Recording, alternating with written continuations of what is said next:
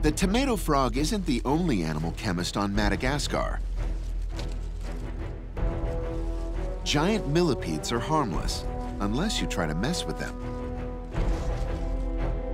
When threatened, they squirt noxious, foul-smelling chemicals, like natural pepper spray. It's enough to deter most animals, but there's one case where this chemical counterstrike backfires. Black lemurs seem to have an addiction to giant millipedes. The lemurs nibble on them just enough to release the chemical defense. Then rub the noxious fluid through their fur in a frenzy. They're not poisoning themselves.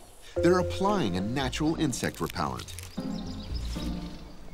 For these lemurs, a millipede a day keeps the mosquitoes away.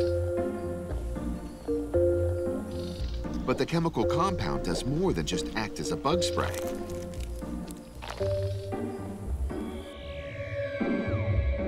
It has a narcotic effect that seems to get them high.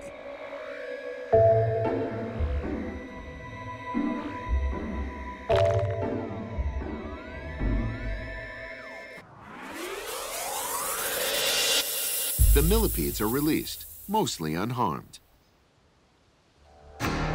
leaving the lemurs to come down from their buzz.